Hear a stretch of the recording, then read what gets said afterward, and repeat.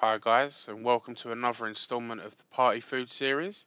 In this episode we're going to be making chunky mozzarella sticks.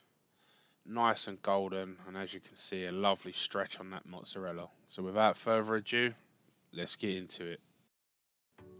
So first things first, we're going to take our block of mozzarella and then we're going to cut this into our mozzarella sticks.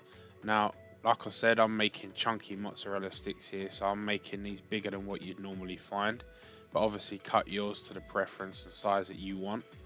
And once we've got all of our mozzarella sticks cut, we're just going to pop these in the freezer for a couple of hours.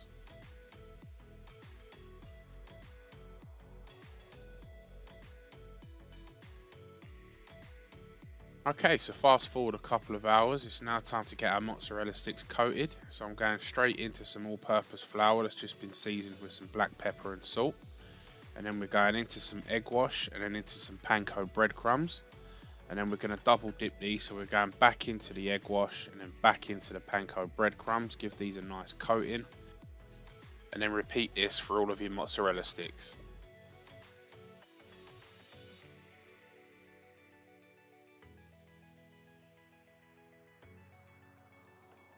Now we're going to gently lay our mozzarella sticks into our hot oil.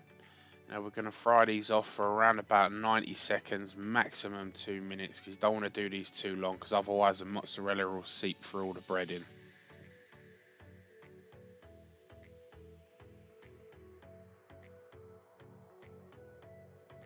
Once your mozzarella sticks are nice and golden, take them out the oil and then set them to rest on a plate with some paper towel or a rack if you've got one.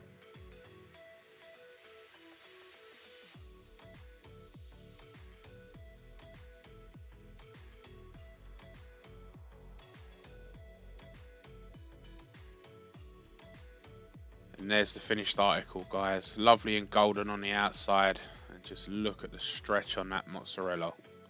Absolutely perfect for sporting events, gatherings, or just a little treat for the family. Hope you've enjoyed this video, guys. Be sure to drop a like and subscribe to the channel. Leave us a comment if there's anything you do differently. And from everyone here at Chefing at Home, we'll see you on the next one.